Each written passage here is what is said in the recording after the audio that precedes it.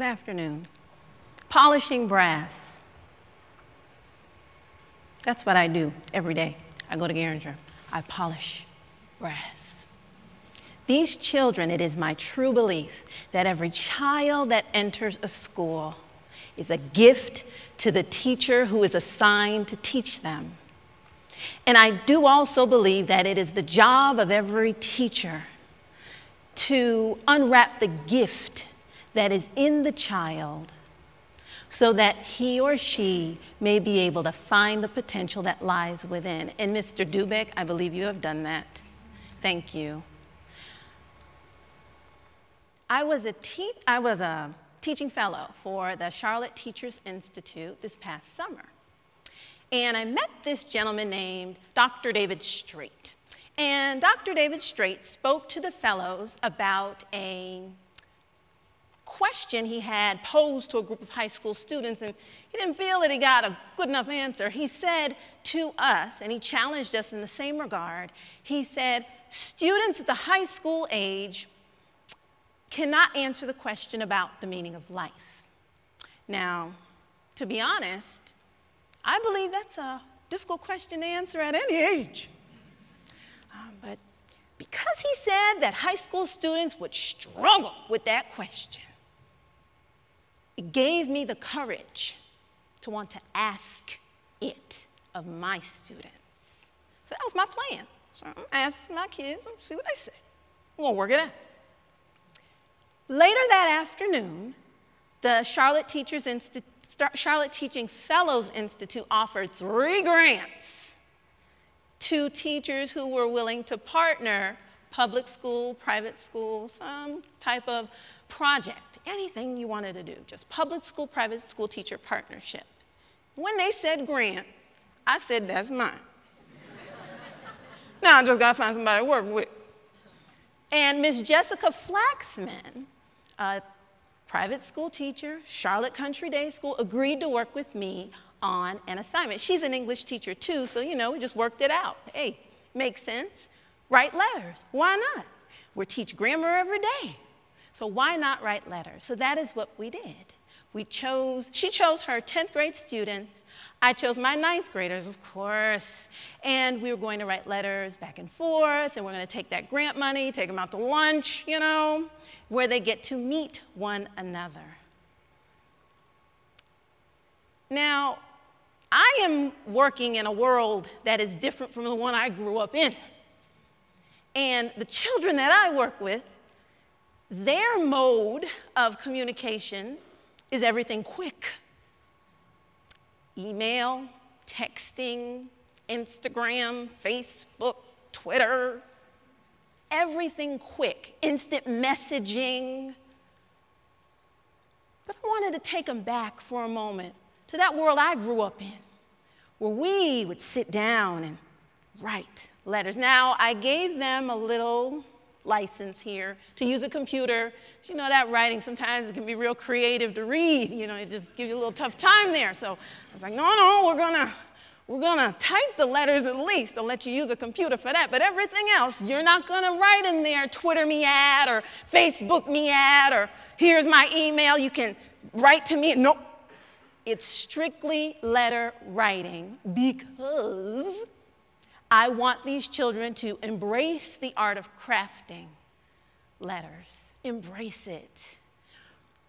I do believe that children are, everything's so quick. Kids are losing this thing called empathy. And I believe that through writing a letter, it gives the children time to think, to compose, to reflect, to think about someone else. And I do believe, or actually I know that happened because Miss Brown, she proofread, she screened every letter that came in and out of her classroom to make sure that we were not slipping in any of those Twitter me here or Facebook me there, but also to look at the content that the students were writing. Were they really getting the message that writing letters takes you to a different place inside of yourself?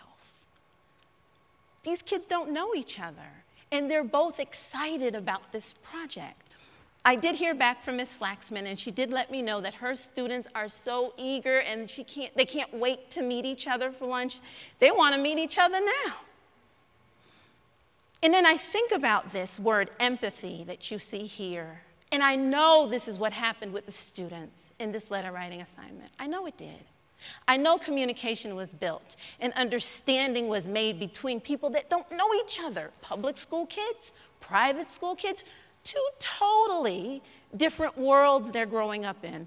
But they all realize the same thing. They're students and they want to have meaningful relationships. And that goes back to what Dr. Straight talked about. He mentioned fostering goodness in the classroom. And how do you do that? Through writing letters. Jacoby. There's 3 students I want you to meet, and he's one of them. Jacoby. When Jacoby entered my classroom on the first day of school, I did not want Jacoby to enter my classroom on the first day of school because Jacoby talked and talked and talked. Did I say that he talked? And it wouldn't stop. It was constant. And sometimes he wasn't even saying much of anything. He didn't do work, no homework, classwork. What? No. I'm going to take my phone out. I'm going to talk to my friends. I'm going to do everything else but what Miss Brown wants me to do. Polishing brass, people. Polishing brass. So I said, okay. We worked it out. Jacoby realized at the end of his first quarter in high school, he made some bad choices. And he told me one day, and I'm telling you, I could have fell to the floor. Jacoby said to me, Miss Brown, is there any way I can talk to the students at my middle school? Because I want to let them know what to expect once they get to high school. Because, Ms. Brown, if somebody did that for me, I would have never walked through the doors of Garinger High School the way that I did. Okay. So this letter writing assignment, he found himself. He found his writer's voice. He found his maturity. He found his leadership ability. It's just a beautiful thing to see this gem of a boy come into his own self. He wrote at the end of his first letter to his pen pal, if there is anything that you need, if there is anything that I can do to help you achieve your goals, please let me know. That's what he wrote. At the end of his second letter to his pen pal, we dealt with that question, what is the purpose of life? Because I had to get to that, right? So at the end of that letter, he wrote, life is a blank canvas. You are the painter. Feel free to paint a picture any way you choose, or change it altogether for that matter. What? Polishing brass, people. Polishing brass. It's the real world assignments that trigger and that allow these kids to come alive in ways that just regular, everyday classroom assignments will not. Raphael, that's my boy. He is an auditory learner, 100%. If you say it, he gets it. If he hears it, he understands it. He can feed it right back to you. But if he writes it, well, that's something else. So Raphael, when he got his pen pal's name and the assignment, he walked around with that piece of paper for a week. And he came up to me and he said, Ms. Brown, can I stay after school?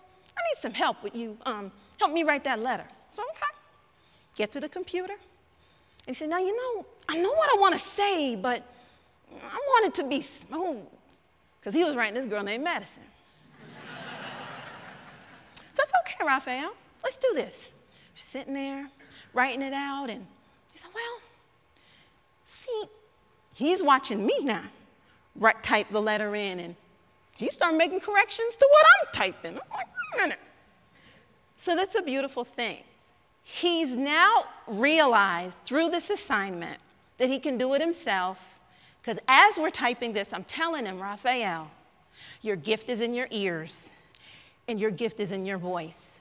Please, sir, when you write, make sure you whisper as you write. Say what you got to say, but you're whispering it out. So you're going to whisper the words and write. Whisper the words and write. Whisper, write. Whisper, write. The second time we get to the computer lab, Raphael's fine. He doesn't need my help because he's whispering, writing, whispering, and writing. This is my unlit firecracker, Jordan. She has so much potential in her, and she doesn't even realize it. I see it. I just wish she could. Throughout the school year, Jordan was kind of wishy-washy with the assignment. She'd do it, and then she wouldn't, and then she'd stop. It's like, I don't know, I guess I can do this, but I don't know. Okay. The assignment, get the names out to the kids. She picks 2 people because we had more students. We had less students in the class than kids. We had more kids coming to us from Charlotte Country Day. So she said, Ms. Brown, I'll take 2 kids. I was like, what? I was like, you barely do your work. They're not going to get the letters. She sat there and 20 minutes, typed 2 of those jokers out. She was done. Went back, went through proofreading with her, all set. She's like, see? I was like, oh my goodness, Jordan, you did it. Look what you can do, girl. Yes, I did it, Ms. Brown. And I used my first letter as my model. You know, I didn't want to say the same things to Paul that I was saying to Jordan, so I wanted to change my words around and stuff, but I needed to see it as a model. So Jordan has taught me this unlit firecracker, has taught me what sets her going, what pops her off. She has to have a model in front of her, and she can run with it. We're all a little wiser from this, me included. I learned something about patience. Now, I know about sending letters through the mail. I get that.